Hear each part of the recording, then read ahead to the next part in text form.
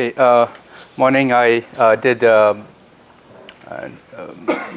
post a third assignment, and you might be wondering where are your first and second assignments, and they're with me. I'm kind of in the process of finishing up grading. Hopefully, if not this week, early next week, you'll get it back. I'm planned to post solutions, but if you don't mind, some of you have written up the solutions nicely, I might just use some of yours as well with my notes and etc. So, okay, and a few of you have asked because of conflicts with other classes, office hours. So I really encourage you to, get in touch with me, email me or something, and I can definitely spend some time with you to go over the topics, be it assignments or other things as well.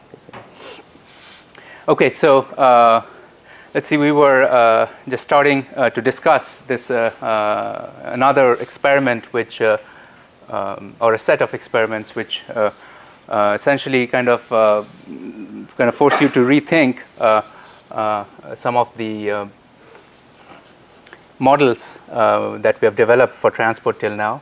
Essentially, broadly, what we have developed is what's called this Landauer principle or Landauer way of thinking about transport. That you have electrons, purely look at them as waves going through a crystal, and if there are barriers and etc., you scatter, right? You reflect or transmit, tunneling and normal ballistic transport, right? And and when we apply, essentially the same technique to these extremely small systems where you have single states, single electron states to transport through, you kind of start seeing that. So this is essentially what we were looking at in the last class, and let me try to draw it in a way that's maybe more indicative of energies. So I have a left electrode metal with a chemical potential mu L with filled electrons all the way till here, and a right electrode with mu R and electrons filled all the way till there. And then we essentially, what we did in the end of last class was we introduced one energy state that is allowed for electrons somewhere in between here. These are all our energies. And the Fermi function of the left electrode was, let's say, FL, right electrode was FR. And we kind of simplified the problem a great deal by saying that, well, we're going to again assume elastic transport, no energy loss in the channel. And then there will be a rate of filling from the left side, call it gamma L, and a rate of emptying out to the right side, call it gamma R. And based on this, what we were able to do was write down the current. And the way we wrote it is so essentially if you remember what we said was I know the Fermi function of the left side, I know the Fermi function of the right side, but I don't know the Fermi function of what's inside. Right? And but what I do know is the current is the rate of electron transfer times the difference of the Fermi functions, right? And because of current continuity, you said the left current is equal to the right current, and therefore you could write down the current from there, right? And the expression we wrote was Q gamma left, gamma right. When you do that balance of left and right currents, you get this minus f of r, right? So that was our expression in the end of last class. So actually, and you can kind of show it in many ways. You can pull out, make it look a little more quantum mechanical. Instead of saying rate, you can say there is a certain energy over h bar. So energy over h bar is a rate as well, right? Because h bar has units of energy times second. So so I think maybe on these slides I have. Let me just skip to that. On the slides I have it in terms of h bar. So there is a E over h bar sitting in the front, or Q over h bar sitting. Okay, so. Now, what we said was this essentially is trying to predict or theoretically predict that if I kind of couple this single electron state very, very strongly to the left and right, and I keep increasing my gamma L and gamma R, I can keep increasing my current. Right? So So you can see it. I mean, this is, you can flip it around and write as 1 over gamma L plus 1 over gamma R, right? And so no matter which one, I mean, so you can see that as you increase the rate, the current should increase. But the experimental fact is that when people are, were doing these experiments, either in a long chain molecule, where you instead of one state you have many of them in space, or you might have very few states inside. And we're going to develop this procedure today. The experimental result is the current really was always less than equal to, again, this q square by h times the voltage you apply, which is almost reminiscent of this ballistic transport. But as you can see here, this is anything but ballistic. I mean, there's really, I mean, it looks so different from a ballistic. It's essentially, there is no, it's a single particle. In a ballistic transport, we had this picture of K space, right? And you had free electrons that could move back and forth like waves. Now here you have a very interesting situation where essentially what you're doing is kind of tunneling into one state and tunneling out. So that's the picture here. And but it still ends up being this sort of q square by h behavior, right? Now, what I said in the end of last lesson, how do you kind of resolve this? And the resolution is really the key attribute to this problem, and it kind of makes us realize some very important features. One of the first features is that this energy state, which we assume to be a discrete state, a sharp energy eigenvalue, it's a very sharp energy eigenvalue, will not remain so, and we will kind of physically justify why today. And then what we'll see is this, will become a broadened out state. It will become uncertain. I mean, I don't want to say uncertainty, but the energy, the allowed energy for the electron in this state, if it was not coupled at all to the outside world, it can be completely sharp. It can be completely sharp. But the moment it's coupled, the moment I have some non-zero gamma L and gamma R, it will become like this. That's kind of right here. And in terms of the energy, the density of states, if you might, for this electron state was a Dirac delta function, right? E minus E naught, where E naught is this energy here, right? Center, this energy. Right? This was the density. So you integrate over all energies, you get 1 because there's one state. Right? Makes sense? So this was the density of states. Now this becomes something like, let me write this sum of the two rates as a net gamma. Some rate, yeah. And I think you might have seen this. This will, the Dirac delta function here will broaden into a Lorentzian shape. This might have seen it many times. It will broaden. And the way it will broaden is, I think, again,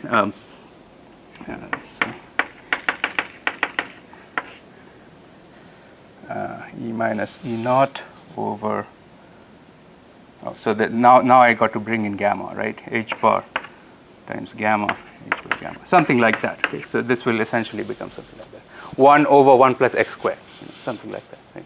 With suitable normalization such that you get a 1 after you integrate the whole thing. So it's the Breit-Wigner formula, or Lorentzian and all that stuff, right? So, I mean, what we are doing is kind of making an a priori assumption right now that it becomes like this now. Because the moment I plug this in, instead of saying that current is going through one sharp state, the moment we broaden this density of states here, then what you have to do is, instead of writing a current like this, you have to write the current as now an integral over the density of states, right? Does that make sense? And essentially and then you will have f1 of E or fl of E minus fr of E, right? And what you'll see is what's sitting out here is exactly this function now. Okay? Is when you convert it from when you convert it from the single state sort of picture to a density of states, right? Then your current now is written as an integral over the density of states, because essentially what we had before was an integral over Dirac delta, which essentially just plopped in E naught everywhere here, right? It filtered out all the E naughts. But now you actually have it energy resolved, and you have this h bar gamma over 2 pi over 1 plus energies gamma pi. I mean, I'm not trying to write that whole thing, but once you do that, you see that now it becomes a different function, obviously, of voltages, right? and the maximum of that function. You can this you can do analytically at least, and you can show that the maximum of that function here, for example, you can at low temperatures you can integrate this exactly. It's a tan inverse. 1 over 1 plus x squared is tan inverse, and you can show its maximum value is q squared by h. You can show that here. So what you can see we're approaching it from a kind of a mathematical way, saying that if I were to broaden it, it will happen. It will give me some consistency with what experiments show. And now what we want to do is really take it to develop the physical reasoning why. Why does it broaden? I mean, what is the reason that the energy will become like that? And more importantly, what are the implications of it on transport itself? So that's what we want to do now. Okay, so let me. Is that clear? I mean, that's the procedure we're going to do, and whatever we do for single state, we're going to first develop this idea for the single state, and then immediately after that, we'll make it completely general. Meaning, if I have lots of states here, lots of states, we generalize it completely. When I say lots of states here, I can replace it with a full-blown semiconductor now. Right? I mean, with many atoms or nanotubes or nanowires, but I can replace it with that now. Right? So, and that will take the form of, instead of just one energy level, you will have many. So therefore, you will have matrices now. You have to take care of matrices because there will be correlations, interference, and all that. So that's this the non-equilibrium Green's function approach, and that's something we're going to develop based on the simple single-state picture first. Okay, so. And this, the current, and I think I've asked you to kind of calculate this current versus voltage. You can plot it after you evaluate it this way at various temperatures, and you will see that I over V will reach this, or rather, sorry, this is G versus V, right? G will reach a constant, and that will be Q squared by H for a single spin, and then if you have two spins, it will be double up that, etc. Okay. So let me actually just step back and do the same business, but in a slightly different way, because I want to set up the problem for the matrix approach, okay? And then we start doing the physical intuition, develop the physical intuition. So what I want to develop it now, the way I want to develop it is by saying, let's look at the dynamics of this problem, not just the statics. We actually have just done that at statics till now. Let's look at the dynamics for a second. The dynamics of the problem looks like this. It says, if you, for example, if you, this is analogous to if you have done electrical engineering, what's called the charge control model. It's very similar. The time domain analysis. So in time domain, let's say that whatever is the states inside here, I have n electrons sitting in that state at any time t. I have n electrons sitting in that state, and the current, therefore, always becomes dn over dt. So that's the current times electron charge, etc. dn by dt is rate of change of charge is current. Actually, we should write q, skipping that. Now, rate of change of electrons in this state is equal to the rate at which, this is again sort of a continuity equation. Right? The rate of change of electrons here is the rate of increase minus the rate of decrease. Right? And the rate of increase is, we're going to write it in this way.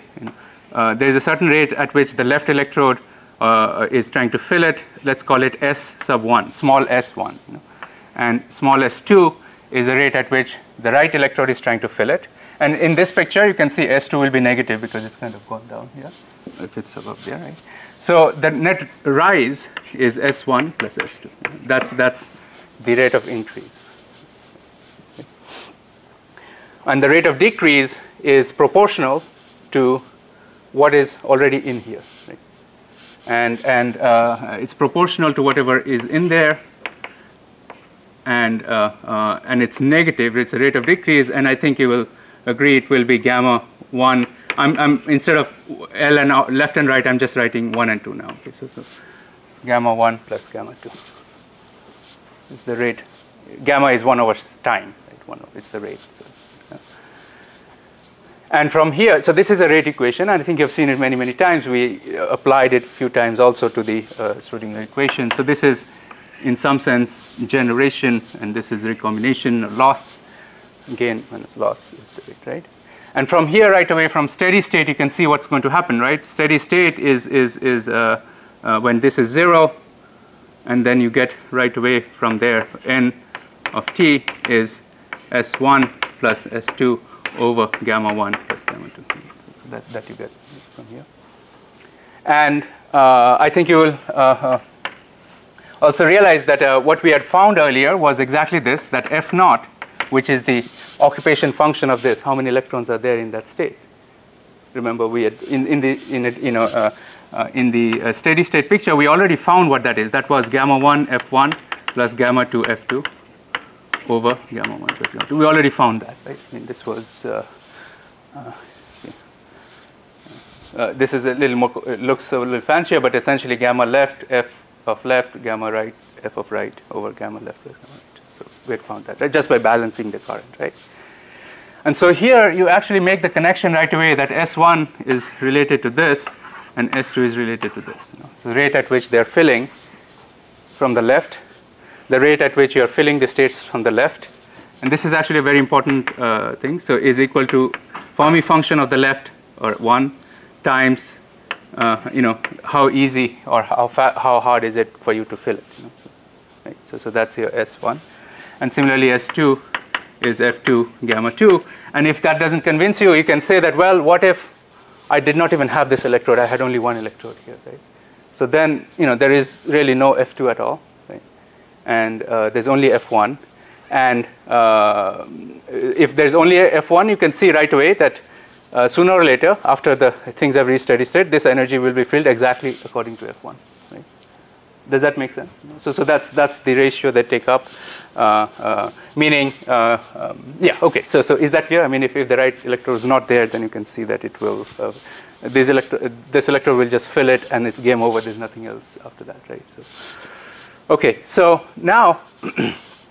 And these relations, as I'm writing them, are obviously very critical because these already, I mean, these are written in terms of numbers where S is a number, gamma is a number, and in this whole, once we generalize it, these will just become matrices, but the equations will remain exactly similar. Okay?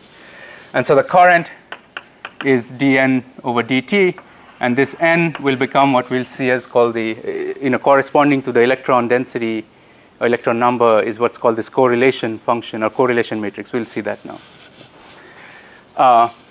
Okay, so now we really kind of didn't do the dynamics here. The real dynamics is, well, if I start it off at a certain time, what happens later? I mean, so that's the real dynamics of the problem. And I think this sort of problem we have seen many times. What is the dynamic solution for this problem? If we assume, at least assume these are constant, what will be the dynamics then? Meaning, if I fill n of t to a certain level and release it at t, some time, how will it evolve with time? Yeah, right. So that's right. So now you see, you can kind of physically make some intuition. What if that state was sitting here? Right? And somehow I have managed to fill that state. Right? Somehow I have managed to fill that state. But the electrodes are kind of doing here, sitting here. And then that state has the electron there. So clearly, if that's the situation, what you realize from here is that the F's, essentially that state will have to decay, right? I mean, the electron has to go out, either here, there, wherever, but it has to lose, that state has to lose the electron. Right? And that's kind of a interesting situation. And the rate at which it will lose it is essentially 1 over, I mean, this is the rate, the sum of the two. Right? So you can see that just from this argument and essentially a solution to this equation, it will look like e to the power minus t over tau, right?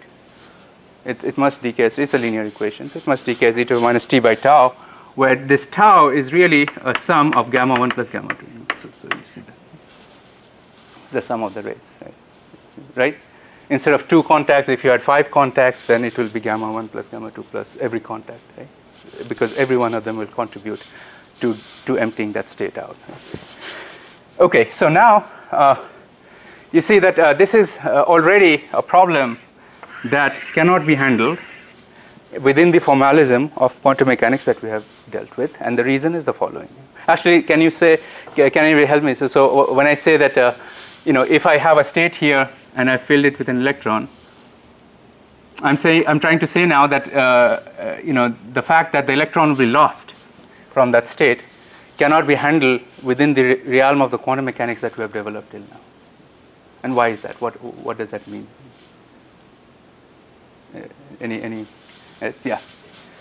Yeah, that's right. Stationary. Very good point. So that's exactly right. So see, here's the reason. So the quantum that we have developed till now looks like this. Essentially, the end result of the quantum, we start with d over dt of some psi is equal to your spatial Hamiltonian h psi, right? And by solving it, you get the time independent solutions, which well, let's write it properly. We had the big psi, which were both space and time dependent. But then when you go to the small psi and you look at just the energy eigenvalues, it looks like this, right? These are the energy eigenvalues, right?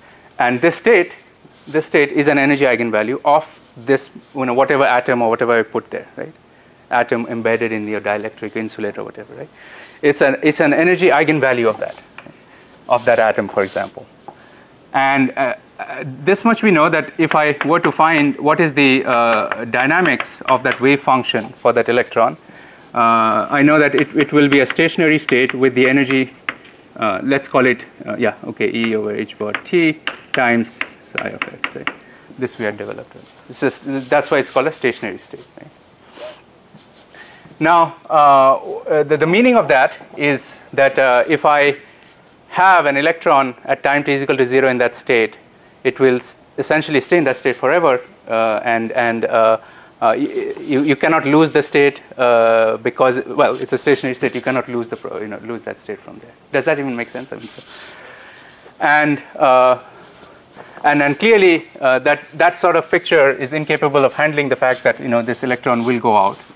And it's obvious the reason it's going out is because it's really coupled to other states. Right?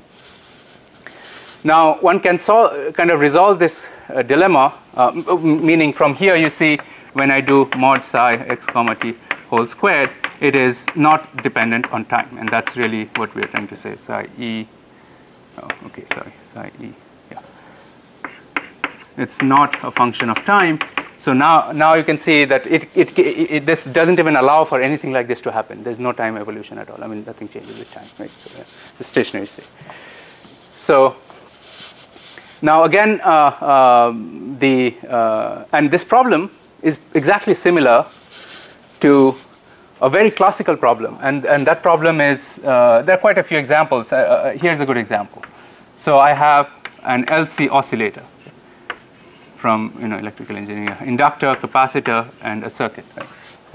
It's an LC oscillator, and I try to now connect an AC source to it, okay, with a frequency of omega, and I try to drive that oscillator, meaning connect a battery to that LC tank, and I try to pass current through it.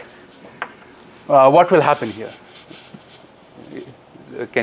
Does anybody know? I mean, for example, I'm trying to pass a current I through it, I naught times e to the power I omega t.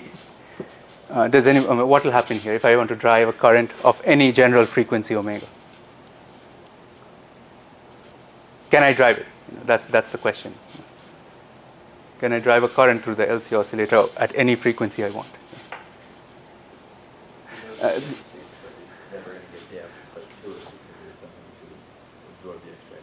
Right, very good point. So so you see this LC oscillator has a unique oscillation frequency. The reason it's called oscillator, right? It's 1 over LC. Right? It has a unique oscillator frequency, right? If the frequency of your current source is not matched with that, you can't do anything to it. It's an infinite impedance. Nothing is going to happen if your frequency is not exactly matched. And I'm trying to sketch it in a way now. So here's the response, or response meaning how much current is flowing through the circuit, let's say, right? I mean, and then this is a qualitative picture, but I think you can make it analytic very fast. I mean, quantitative and exactly quantitative. So if you change your frequency, if you're in DC, nothing is going on, right? Meaning, well, sorry, you can't push a DC current through it. That's clear, right? And you start increasing the frequency, and you still can't do anything because the impedance of that is not matched. I mean, it's just not matched, right? So you can't push till you hit exactly omega naught, and then you get a very sharp response, and then nothing again. This is okay, for a perfect LC oscillator, right? But we know we can take a LC oscillator, we can drive it to the frequency that's not matched. We know that. Right? And how do you do that? Because there is always a little resistance sitting here, right? A little off, right? Which causes dissipation and all that, right? In a very similar way, if you, okay, so now the moment you have a certain R, you look at the response, or actually you look at the current, it will do two things. It will first shift the omega naught. It will shift the omega naught to another frequency, another center frequency, and it will broaden it. Those are the two things it does. So it will kind of something like that. So, and what I'm trying to say now is this R is the reason why you can drive what may, drive any sort of an oscillator circuit with a very sharply well-defined energy. Looks like a sharply well-defined energy at frequencies that are not matched to its oscillation frequency. That's the reason you can couple to it. You can drive in energy, and then essentially all of the energy kind of goes in there. Now, the broadening is related to R. Okay, and what is most important is you can now see that if I turn off this oscillator, turn off this source, this will not keep oscillating forever. It will damp down. And how will it damp down? I think you kind of know the frequencies look like e to the power minus omega naught t. So omega naught is square root of LC times e to the minus r over I think 2L or L, I forget. So something like that, right? So sorry, I omega t. So so this part is complex number. So it's oscillatory. It oscillates with the frequency. Actually, when I write LC, this is really omega prime, which is the shifted center. It oscillates at the frequency, and then this is the damping frequency, which it goes down. Right? If you set it up at t is equal to 0, you had given it, set it into oscillation and let it go, then it will kind of damp down. Right? Does that make sense? I mean, and it's so you see, the moment I add a resistor to this problem, it lets me decay or dissipate this, and lets the energy get out. In a very similar way, you can think that if I, okay, any questions on this? At least qualitatively, it should make sense that the reason you can couple into any oscillator is because there is a certain amount of broadening into it. I mean, if you had a perfect match, then there's no issue, but there's no such thing in real life. There's no such thing. It's always the broadening that enables you to kind of couple in. And now what we can say that, look, instead, so here you look at it, if you look at it mathematically, it looks like if I have e to the power I omega t, right? This is omega t, this is oscillatory frequency. And we can always kind of do our little h bar multiplication here and write it as e to the power I energy over h bar t. Right? So that's the energy for your quantum oscillator. Right? Does that make sense? Okay. And the problem here is exactly the same. You can have, the reason this energy eigenstate was born was because of some, Hamiltonian and etc. It's exactly similar as some LCs came together to give you some omega naught. It's the same thing. You can multiply by your h bar and you have a sharp energy level here. So what I'm trying to say is that energy level in quantum mechanics is our E naught that we're talking about, analogous to that. Right? And just because, just from this analogy here, you can see that if we sorry, what am I writing here? These are. So this is omega prime t. So omega prime is a well-known function of R, L's, and C's. Okay? So just like for the LC oscillator, we had a term, a resistive term, or a loss term or a broadening term that helped us let it drive it, let it decay, reach steady state, etc. Exactly like that, if in quantum I could introduce another term that goes like e to the power minus t by tau, then I should be able to decay it. I mean, that's pretty clear, right? If I were to introduce another t by tau term in the time dynamics for this state, then it will decay with time. Right? Does that make sense? I mean, that's kind of very simplistic thought process here. And that's exactly what we're going to see is the reality, meaning, the moment this electron state is coupled to contacts, coupled to anything else, you have an effective 1 over tau there. You have an effective 1 over tau there. And that part is missing in this equation. There is no such thing. So this equation, this Schrodinger equation in this form, what the main message we're getting is it is incomplete for if we, and let me try to be accurate here. If we consider just this electron, just this system by itself, right, and forget that it is coupled to the outside world, then this equation is not enough. It's not enough to tell us about its dynamics, about its physics at all. There's something else missing. On the other hand, if you consider this whole system as your, if you write down the Hamiltonian for the whole system, the entire system, the electron state plus all the contacts, etc., in here, then there is no problem. Does that make sense? I mean, so what part of the system are you considering as your entire system or a Hamiltonian is very important. Right? So this equation here is an equation for what we'll call a closed system. A closed system meaning that it's not coupled to any outside world, or in other words, this is your entire system. There's no physics because of its coupling to the outside world.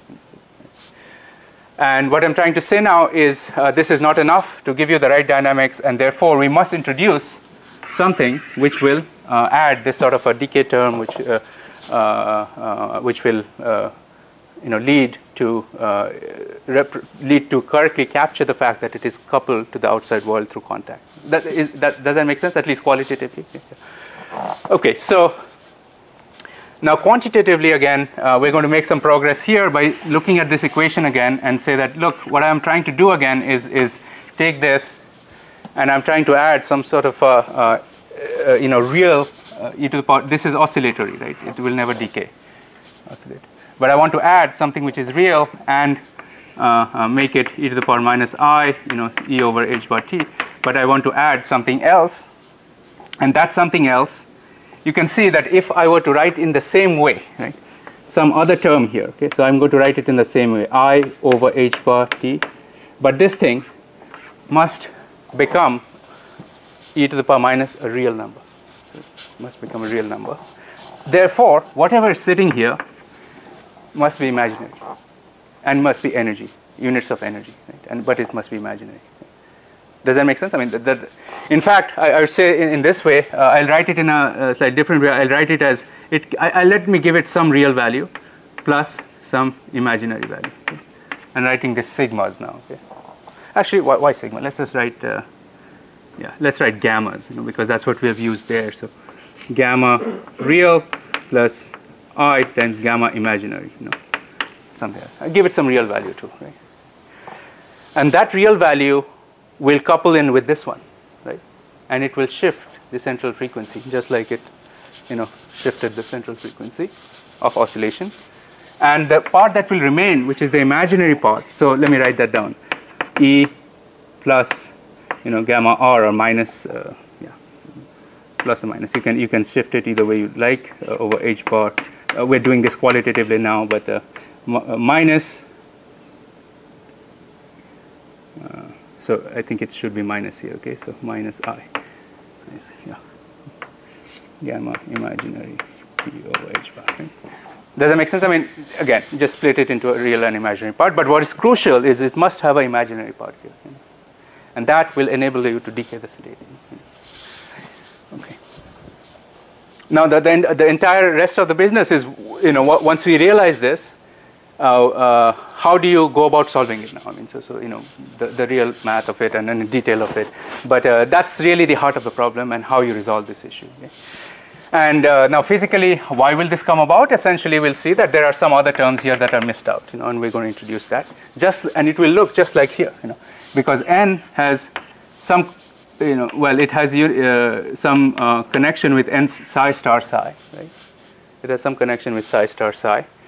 And this thing has, okay, so the source, we'll just see how it evolves. It will look like a continuity equation after we, or an equation very much like this when we fix this problem.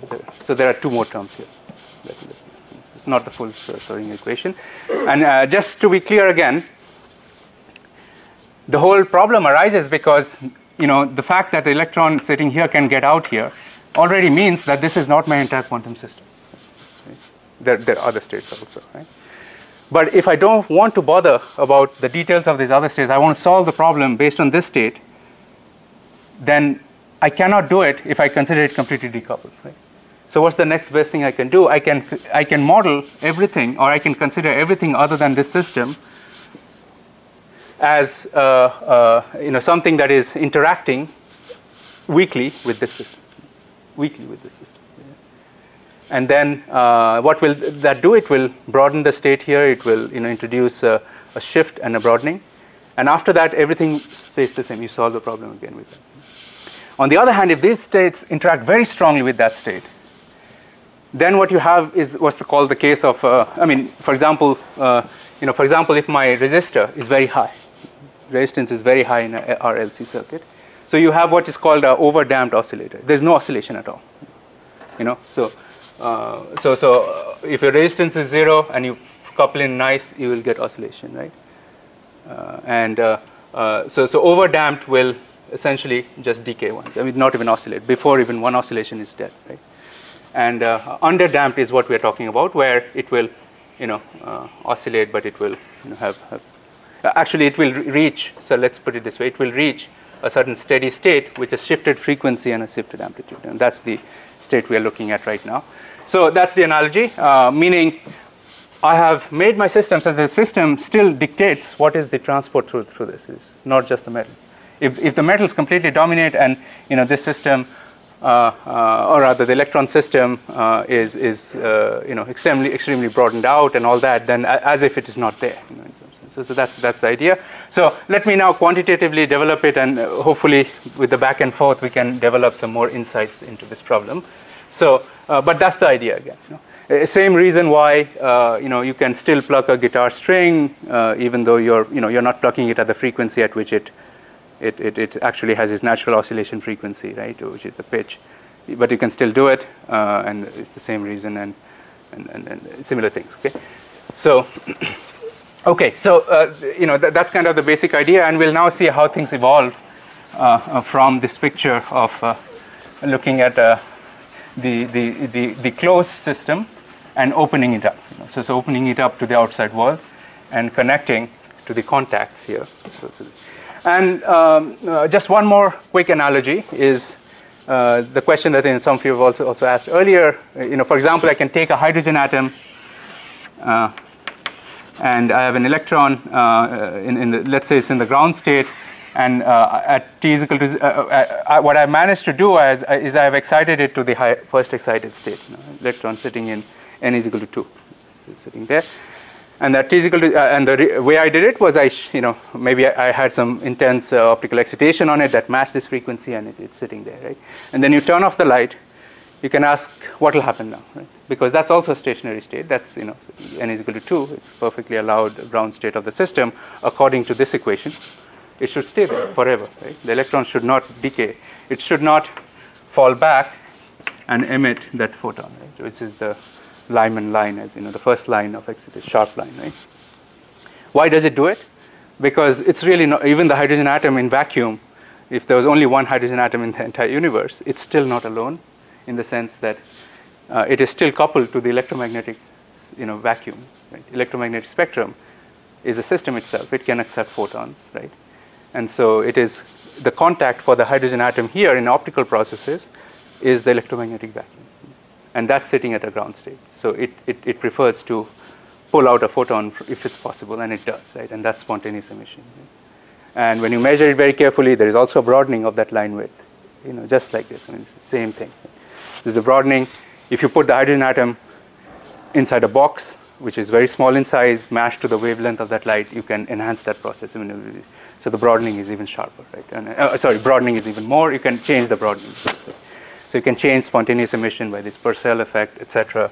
And essentially, it's similar ideas here. I mean, because the electron state is really coupled to the outside world. Yeah.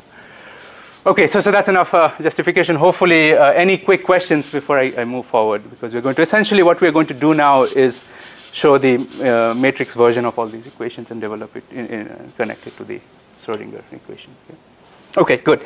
So if there are no questions, let's look at this and try to justify how will we try to solve this problem. Okay, so this has the closed system has a solution that actually, before I go into that, let me just spend maybe about 5 minutes talking about the matrix version, because we're going to actually use matrices now, where instead of say one state, if I had 5 or 10 to the power 3 states or whatever, then you'll have matrices that will appear. We're going to kind of switch over from this real space wave function that we have been talking about till now into the matrix version, or in other words, from Schrodinger to the Heisenberg picture of quantum mechanics. Let me first write down the matrix version. The matrix version doesn't look any different. It looks, the size instead of functions now have become matrices. That's all there is. This is equal to a Hamiltonian matrix. So instead of hat, I'm going to just write H, the matrix, times psi. So that's your matrix version. I mean, that's obviously doesn't look very big of a change. Physically, what are you doing? Here's an example. Let's say I have. So let's say I'm trying to solve the problem of electron, and this is an example that we're going to use today, which is in a say a lattice, okay, electron in a crystal or a lattice. Let's say a 1D lattice. Then I can write, so I'm trying to write that later. So I can write the time. Okay, so the Hamiltonian. The Hamiltonian of any electron system looks like this. It's the kinetic energy plus the potential energy. Let's say p squared by 2m plus v of xr. Okay. But in general, the potential that the electron sees in any lattice can also change with time. For example, if the lattice atoms are oscillating because of phonons, it can also change with time. In general, it is x comma t, right? But we are, in our analysis now, going to treat all the time dependence of this potential, like atoms are vibrating and jiggling around, as a perturbation. We are going to say that I want to solve the problem for all atoms sitting in the ground state perfectly still, which is, you can see that there's some, you can question that, because even in the ground state of a hydrogen atom, it's never still, right? I mean, there's a ground state of an oscillator. But in the level of things we're talking about, that is fine. We can, let's assume for now that the time-dependent part we're going to neglect for the potential itself. We're going to obviously track the time-dependent part of the electrons, but for the potential, we're going to neglect it. So that's your Hamiltonian. Px, is an operator and all that stuff. That's your traditional Schrodinger equation Hamiltonian, right? And so what are your coordinates here? If you take dx by dt, dx over dt is velocity, right? Velocity is 1 over h bar dE by dk. This part, if electrons are going as waves and they have a certain k, velocity is group velocity, right? dE by dk. Right? So that's the equation. And you see there's a nice relation between x. So these are actually, okay, let me write the other equation. What if I ask what is dk over dt? The wave vector. How does the wave vector change with time? That is actually minus 1 over h bar times the force, right? The force on the electron. And that would look like dE over dx, which is the force. If a conduction band, for example, were changing as a potential, it will look like that. And this is what is called, these are. So you see, there's a very interesting relation that if you find want to find the time rate of change of x, you take the energy, take a derivative with k, right? If you want to find the time rate of change of k, you take the energy, take a derivative with x, the other variable, but with a minus sign. So these two relations were realized very early on, and does anybody know what are they called? Yeah, these are basically Hamilton's equations. This is way before quantum mechanics. This is Rowan Hamilton, who showed that essentially you can derive the entire of classical mechanics based on this. And this essentially, well, you can see I'm kind of saying this not quite right. There's no h bar in Hamilton, so you can say it's rate of change of velocity, and then you can put mass and all that. You remove the k's. The quantum is what brings the h bar k. In Hamilton's equation, h bar k, there's a momentum here. That's what it is. And then you kind of take this and you say that, well, in classical mechanics, x comma k is the commutator, right? xk minus kx. In classical mechanics, that is 0, right? But in quantum, what you say is that's not 0. It is equal to I. So that's the commutator of x comma k, right? That's essentially your full. With this relation, you go from classical to quantum mechanics completely. So that's the idea. It's called the canonical quantization. The other approach is using Lagrange equation, which looks very similar to this, but let's not bother about that right now.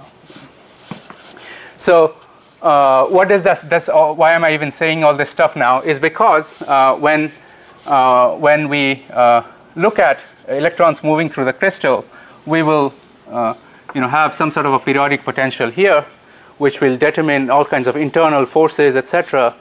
And what we want to do is set up the problem in a way that you can actually solve instead of trying to bother, or rather instead of being bogged down by what are the details of the microstructure, atomic structure and all that. We want to kind of develop it in that way. And we have already seen quite a few things. For example, if I have electrons that, let's say I want to ask, give me this Schrodinger equation for an electron that's going through a lattice like that, which is a series of atoms. It's going through a lattice like that.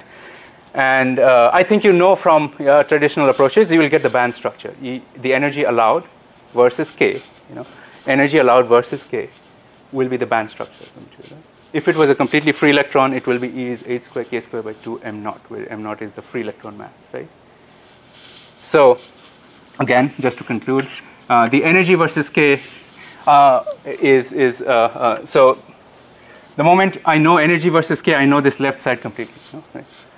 And if I apply some external voltages, like with electrodes, then I'm changing the energies with distance, right? There's bands and all that. So I know this one too, if I know how that changes, electrostatics, right? But once I put atoms from a free electron, I put it in a crystal, and then that will essentially deform, and we can fold things into the first billion zone. But essentially, you always end up getting an E versus k, right? And then that's what goes into this equation. And what we're going to show now is how is that thing, E versus k, dealt with in a matrix version. Because analytically, you get it, block equation and all that. You get the analytical form of it. In the matrix version, how do you get that? That's what we want to discuss now.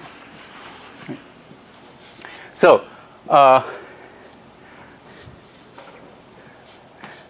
for the matrix version, what we write is H psi is E psi. We start with that, okay? And let's say we want to find eigenstates, so we write H psi is equal to some eigenstates times E psi E, right? If we want to find eigenstates. Here, this is an operator in the Schrodinger picture, right? But now you can write that this eigenstate psi E is composed with energy E is composed of many states. It's a superposition of many states where n is a state that is localized on this nth site. It's an orbital, for example.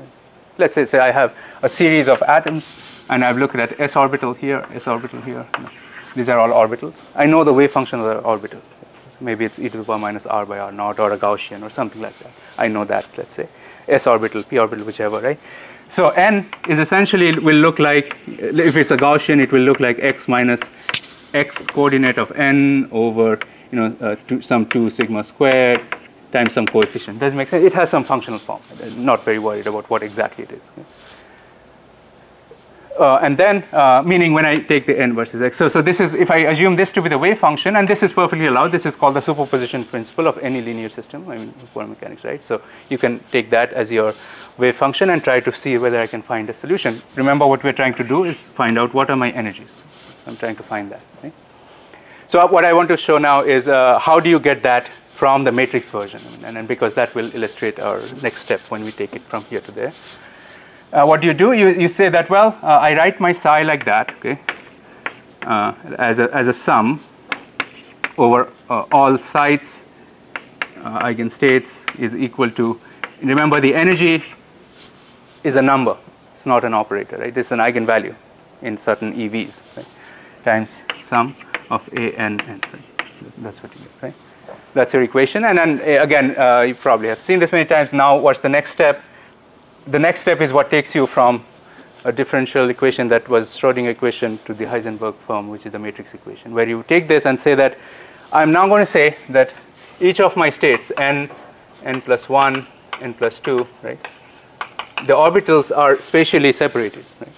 I'm going to do a little bit of a hand wavy, not hand wavy, but I'm going to do some approximations now. I'm going to say that they are spatially separated, and I'm going to take this state, which is kind of a vector in Hilbert space. I'm going to project it on state m, meaning this is some state which is located in state n, and I'm going to find another state, site m that has a function associated with it. I'm going to project it. And when I say project it in quantum mechanics, what you're doing is you're taking the overlap integral of the two.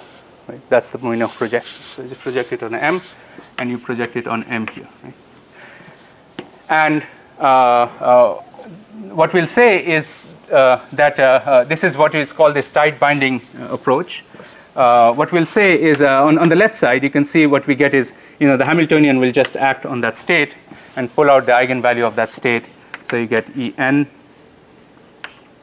times what you end up getting here is this matrix element of the Hamiltonian with the two m and n, and there is a n sitting in front. And on the right side, now this is the approximation. There's always a tiny bit left, when you take projections of orbitals at different sites. But we're going to say that off-site, if I'm taking a projection of n with n plus 4, n plus 2, n plus 1, they're all 0 except the projection itself. That's obviously 1. Right? So on the right side, what you get is just En. Right? This is, again, a filtering process of this problem. And what we have gotten here, An, is exactly the procedure to get the answer for what is your E. Right? This is what gives you what are the energies. If you can find that now, you're done. Right? Now you notice that this looks like a linear equation, but on the left side, you are free to choose any m you want. Right? Free to choose any m you want. But so as a result, it's not really one equation, it's a set of equations like that as you change the m. Right? What is the other orbital with which you're overlapping? Right? And when you take various terms here, I think you realize, sorry, what did I write here? Okay, so no. Let's keep this here because that takes into account that there is energy eigenvalues. Some terms are the eigenvalues, some terms are not. If there are cross terms, you will get. So is that clear? I mean, this you might have seen, or might not. So if I choose, say, m is equal to 1 and m is equal to 2 and so on, now you can see what will the equations be. Let me just write it for a couple of them, okay? And then you see why this becomes a matrix. Okay? So the first one I'll write is if n is coupled to n minus 1, n minus 2, and so on, and all the one on the right. So you have equations that look like A minus 2, H minus 2, comma, sorry. Let me write it. So A, n, if the Hamiltonian has, I'm looking at the diagonal element in some sense when both are the same, then you just get the eigenvalue of the electron if it was just sitting here. Right? That's the eigenvalue. That's one thing we're going to call as A0. Okay? E0.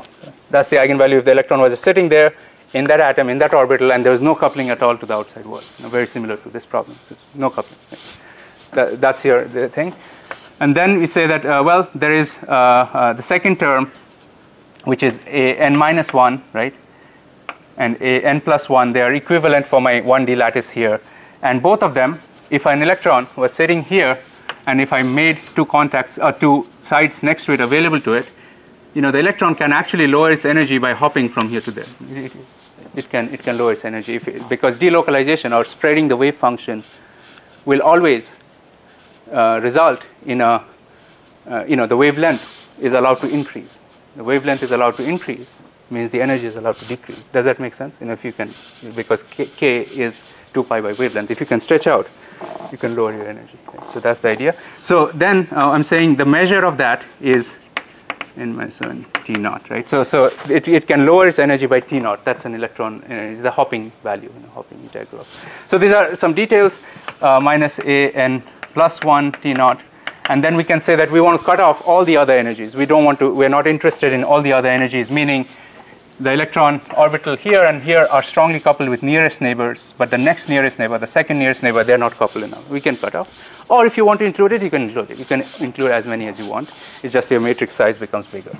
All said and done, what this equation becomes then, it looks like this. Okay? So it looks like, what I can do is collect the coefficients here. Okay? So I can write A1, A2, AN minus 1, AN plus 1, and so on, right? You have a whole collection. So I have this equation for what I'm saying says m is equal to 1 will give me one equation, m is equal to 2, another, and so on. Right? A whole series of equations with different coefficients. I collect them, and then I write it in a matrix version. Now each element of that is one of the equations, and so on. And what you have here now is I'm assuming at this point each site is the same, and they have electrons energy. If it sits at this site, is exactly E naught. So E naught. Now I'll get E naught times A1, right? Plus. In fact, let's just go over all the way to the, ends. Okay. If the electron is sitting at the end site, its energy is E naught. And this matrix takes into account that you can actually have a coupling between, the n and the n minus 1 states and the n and n plus 1 states. It takes into account that. So it will allow you to go, meaning in this row, I will have a minus t naught here and a minus t naught here as the next nearest, element of the matrix. Does that make sense? Okay. And if I want to cut off the thing after that, you just have zeros after that, right? But if you allow next nearest neighbor hopping, you have non-zeros then. Does that make sense? I mean, that's the idea now. Okay. So you have a matrix where the entire diagonal elements look like E naughts, right? Not look like, they are E naughts. And all the band around it, the next nearest neighbor bands are all this hopping term. Right? So that's the idea. That's equal to E times this. So that's our equation. That's the matrix version of this equation. Right? And what we are after again is what is this energy, right? How do you find the energy eigenvalues? How do you find the band structure from the Heisenberg? This is the Heisenberg picture of that. You have to solve an equation like this to get the allowed energies of the system, of the electron in the crystal. Does that make sense? Instead of solving a differential equation, you're solving a matrix equation now. Okay. And the solution to this, I think you can also look. You can take maybe 3 rows of, or actually just 1 row here. You can take this particular row here, right, and write it as E naught times A n minus T naught times A n minus 1 minus T naught A n plus 1 is equal to E times A n. Right, that's your real equation. And if you are able to solve this equation and find out what is this energy, you're done. I mean, you've solved the problem, right? You have solved the problem, effectively the Schrodinger equation, or you have solved the Heisenberg equation. They're the same thing. They'll yield the same things in the end, right? And the way you look at this and say that this, instead of a differential equation, which is the Schrodinger equation, right, d2 by dx square and all that, what you have here is a difference equation. It's just difference between sides, right? an minus 1, a. Hidden inside here is the fact that these are really the coefficients of the wave function. And if you look at it carefully, this version, the way it's written here on the left side, is exactly equal to d2e by dx, d2 psi by dx squared. It's the same thing. It's just the matrix version of it. That's all. Yeah. And here you can, I think by now, obviously, with the benefit of hindsight, we know what are the solutions to this. The wave functions look like block functions, right? So you can say for a difference equation, you can say, okay, let me try a solution. And that's how you solve any differential equation or any difference equation. Let me try a solution that looks like e to the power ikx. A_n is equal to, let me try that. Okay. And if it works, then I'm done, right? So that's the idea. And when you substitute it, you see A_n will be e to the power ik times xn, right? That makes sense? A_n minus 1 will be e to the power ikxn minus a, right? Location of the n minus 1 site is location of x minus the lattice constant a, right? Right?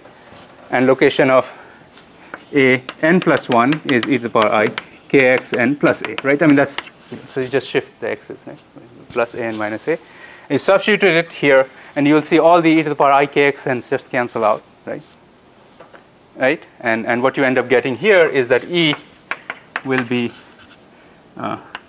e naught minus 2t minus t e to the power ika plus e to the power minus ika, right? That's what you end up getting here, right? And you know energy is not, energy is always real, and that thing is actually cosine, right? So you get E0 minus 2t t naught cosine of Ka, and that's really your E versus K, or the band structure, right? This is just the EK diagram for you, right? And then this is a tight binding approach to the problem. What I'm trying to just show is matrix version and, you know, and differential equation version, really not much difference. I mean, you can use it, and clearly the matrix version has, for at least numerical sort of evaluations, it has quite a bit of advantages for numerical evaluations.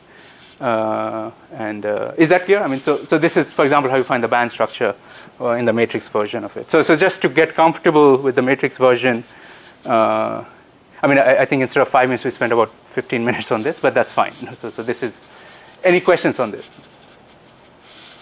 So, okay, so if I can, you can see how the Hamiltonian looks, you know. So the Hamiltonian, instead of an operator now, it has become, this is the matrix of the Hamiltonian now, right? It's kind of not very hard to see, I mean, at least you can make some physical connection very nicely. And this band structure, E0, it looks like a cosine, so when you plot it, this is E versus K for you, right? And you naturally get that, you know, the band, the Brillouin edges are at minus pi by a and pi by a. That's the periodicity of this. Okay, so from minus pi by a to pi by a.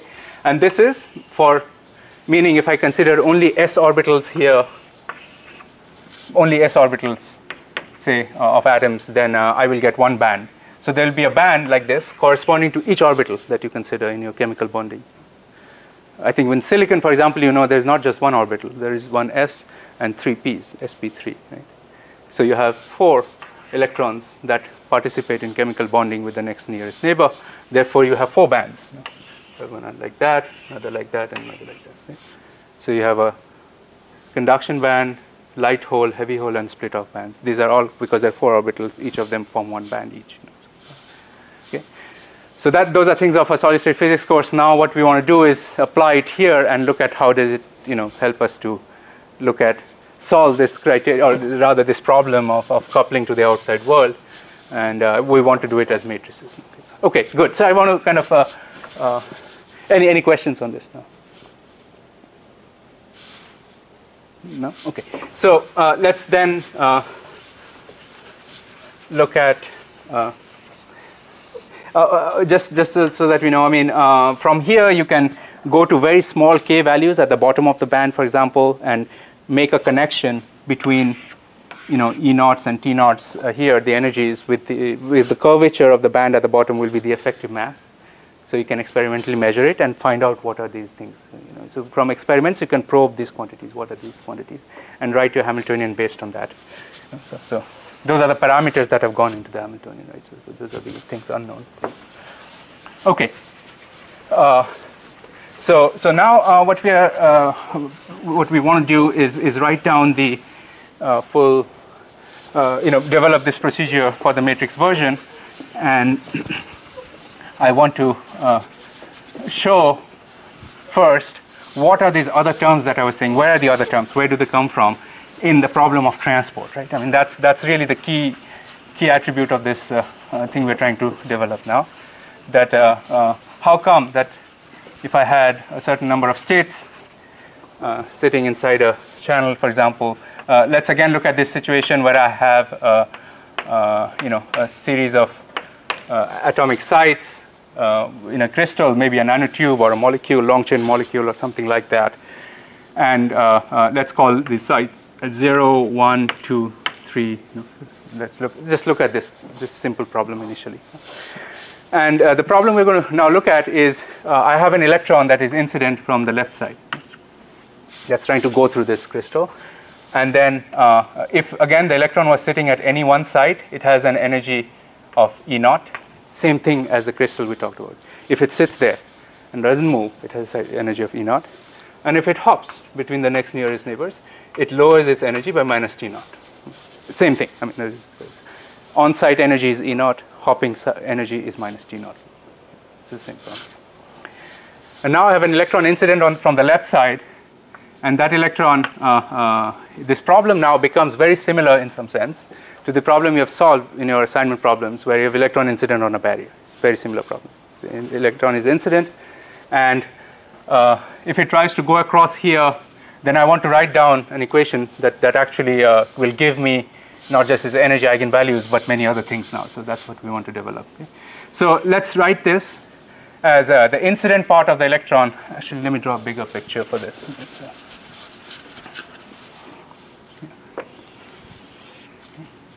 So 0, site 1, site 2, site 3. So I have an incident electron going to the right. This is x. And let's say the amplitude of that right going is e to the power ikx plus ikx. That's very similar to what you have done before now. Right? And if the electron is incident from the left, there will be a reflected part. Right? Some of it will reflect back. And let's say that is small r e to the power minus ikx. These are the wave functions that I'm writing. Right? You see, I'm going to mix up the Schrodinger version and the matrix version to arrive at the answer now. I'm going to mix the two. Okay? These are clearly the Schrodinger picture because they're functions of x. Schrodinger picture. Right? That's what you have solved till now. Right? And then I'm going to say, well, by the time it's getting out on the right side, it is going through with certain transmission times. Actually, let's say it's going out with some e to the power ikx. I don't want to write transmission because I already used that symbol as minus T naught, right? So, minus T naught. So it's getting out on the right side as e to the power ikx. Remember, on the right side, if you have incidence from the left, on the right side you can only have a right going wave. There's nothing to come back from, right? That's the picture we're thinking about right now. And now what I want to do is write down this matrix version of Schrodinger equation, not the time dependent, but the time independent version, which looks like H psi is equal to E psi. And we just wrote that for a closed system where we found the Ek, right? The psi is just a string of coefficients, right? A1, A2, A3. And here it will be A0, A1, A2, this coefficient, right? Just a string of coefficients. Yeah. Okay, so now from this problem, what you see is if it's incident on the left, and so you can write down that I'm going to write my, I have this picture in mind that I have a Hamiltonian with all these rows, and columns, and all that. So on the right side, I want to write what is psi n or an, right? So E0 an. Right? Remember, on the right side, you have energy eigenvalue times this whole column. Looking at the nth value of that. Yeah. Now, what will that be? And then this is the nice thing about the matrix version. You can write down by just looking at this now. Okay, so let's see. You have the diagonal element. And what's the diagonal element of the matrix? It is if the electron was sitting on the nth site, what is the energy? That's the meaning of it, right? Instead of making it like that, let's write it in a proper way. Let's write it A1, right? For 1, site 1. What is the energy? We don't know yet, times coefficient of A1 is equal to the energy if it was sitting on the site A1. That's E naught. That's the on-site energy, right? But if it can hop to either A0 or to A2, it can lower its energy by T naught every time it does that, right? So that's the physical way of looking at it. Does that make sense? Energy, which we don't know, is equal to the coefficient energy, the on-site energy minus the two hopping terms, nearest neighbors. Is that clear? Okay. Similarly, I can ask what is E of A2, right? Maybe you can tell me what it will be. So it will be what? E naught times what? A what? 2, right? Minus T naught times what? A1 and A3, right? That's so simple enough, right? I mean, so every row has like 3 elements on the right side, on site and next nearest neighbor. Right? Okay, so now what we want to do is I want to now make the connection is what is it that's missing here, right? And then that's we want to make that connection now. So if my whole system, if my whole system that I'm interested in of the electronic or the Hamiltonian I want to write is, for example, this one or this one. If my whole system is just this, right? If my whole system is just this and there's no outside world, right? There's no outside world. Then, well, in pictures now, I'm going to just divide this up. Let's say this is my entire system. This is, and everything else is for me a contact. It's outside world.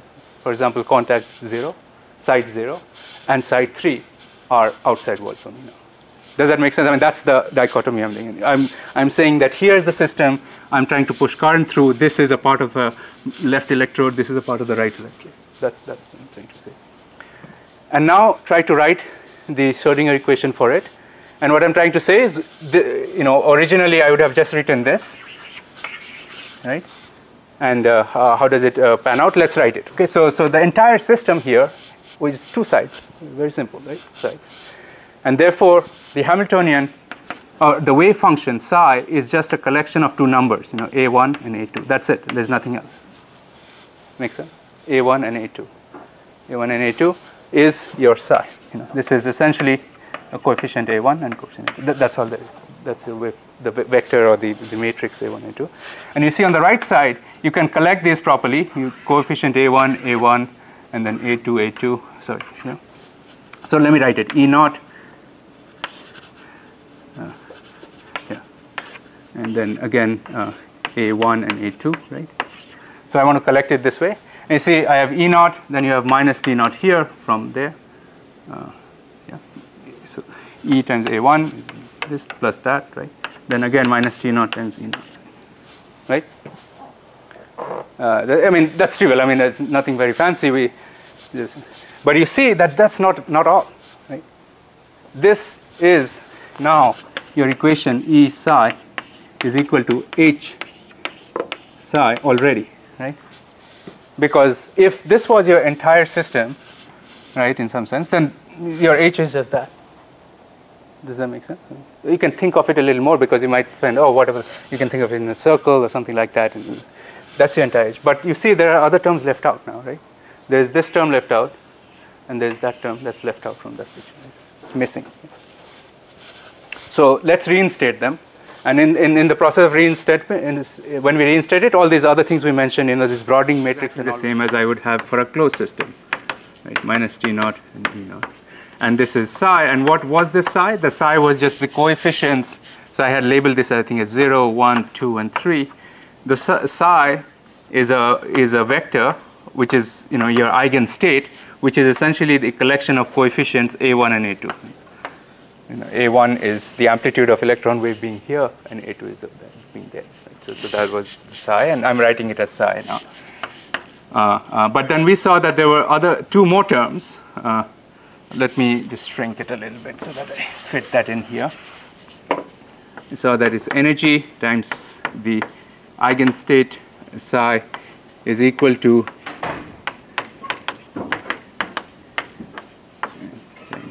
psi. Right? But then there were these 2 extra terms as well. And the first term was minus T naught e to the power I k a. It could be minus I k, I'm tempted. Minus T naught e to the power I k a 0, 0. Okay. What is A? A was this lattice constant, right? The distance between the atoms or the sides. That times psi plus something that had no psi at all. This third thing looked like this. It was A and 1 minus e to the power 2 I k a. 0.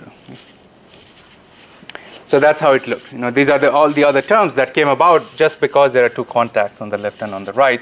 This is not the entire system. So now what I'm trying to really say is your new Schrodinger equation, time-independent Schrodinger equation, is E psi is equal to the Hamiltonian of the closed system psi plus all these other new terms.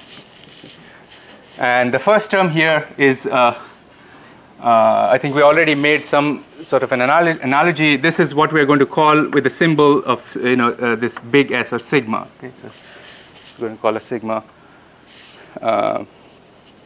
times. So it's also a matrix. And now I'm going to start taking a little liberty and not write it as a matrix. I think you understand now. These are all matrices.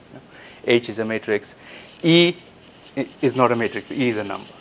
But H is a matrix. Maybe I should, anyway, I don't want to put brackets around it, but just keep that in mind. So these are this times psi plus whatever I have here is a column matrix. It's not a 2 by 2.